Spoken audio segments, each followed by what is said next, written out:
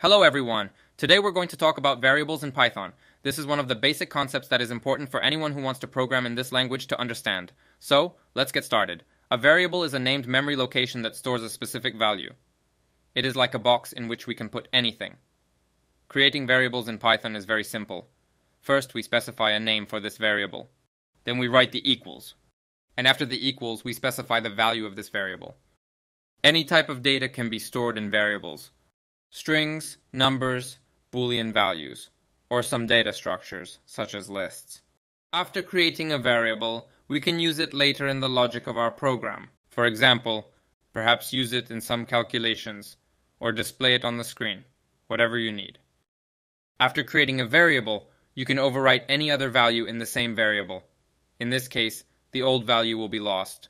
But if you decide to overwrite this variable, you probably don't need the old value. It is worth noting that there are several rules for naming variables. First rule: names can contain letters, numbers, or underscores. Second rule: the variable name must begin with a letter or underscore.